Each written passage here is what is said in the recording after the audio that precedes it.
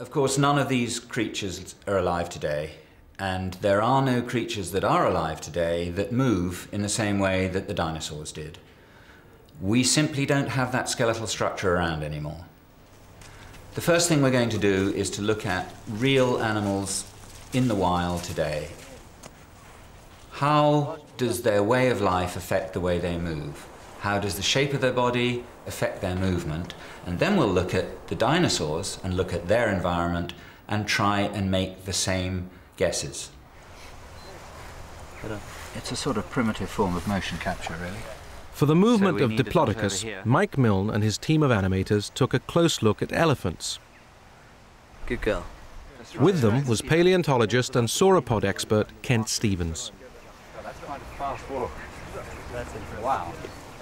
But I'm really surprised about how little lateral movement there is. I had expected a far wider side-to-side sway. I think the gait might be very similar. Yes. I don't have a problem with that. I have a problem with the fluidity of the movement. Because it's a smaller creature? No, because this is a far more intelligent creature. When you take a sauropod, it may be 5 or more times heavier, but the brain is about the size of my fist. I just don't see the neural processes there operating to do that beautiful dance that we're seeing with that guy there. So we can take the movement of the limbs, but not necessarily the speed of them and the fluidity with which they move. I think one of the things that's really important is to see how the weight gets pulled back. I notice that as soon as she stops, she locks her knees back in. Yeah. Too. And the legs are very columnar. And that weight distribution stuff I could imagine. Armed with this sort of knowledge, the animators soon got the Diplodocus moving.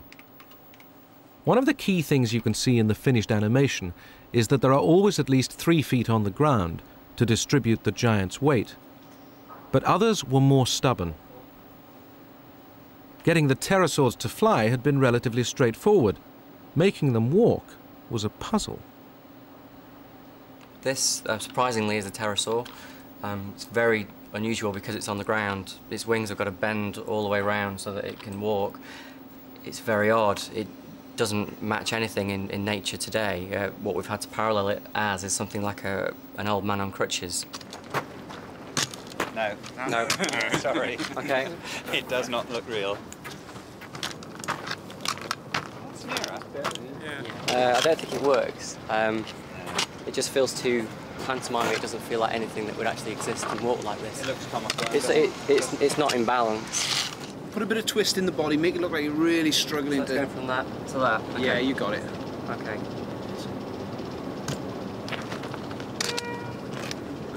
Yeah, that's it. Excellent. That's good. That's it, you got it. Yep. Right. And then That's good. yeah, that works better.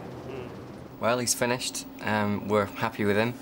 We tried the parallel walk, we tried the hop, all different types of moves, but we decided that this alternate back leg, forward leg, other back leg, other forward leg worked really well. And what I did in the end, because his front legs are shorter, I sort of gave him loads of reach with his shoulders and his spine, so he kind of swaggers forward like that, which gives him extra reach he needs to compensate for his short front legs. Here's what we've come up with for Diplodocus. It's kind of flying through the water with alternating flippers. It's a very efficient movement, which saves it energy because it's such a big animal. As the back ones go down, the front ones are pushed up by the movement, and then vice versa.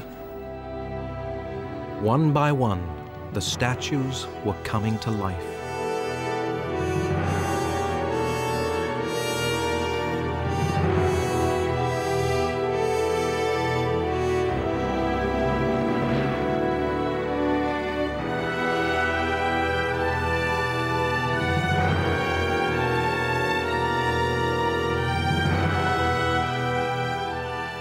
In the process, even the paleontologists were learning a thing or two.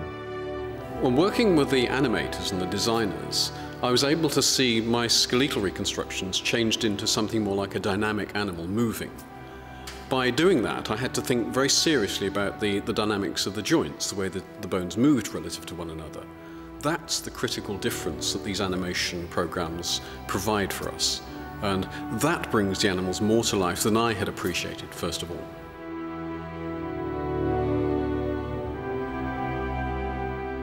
The filmmakers, in making computer models and physical models, have been actually teaching the paleontologists some things. They've been showing us what works and what doesn't work, and I've been delighted to see that the information is actually flowing in both directions.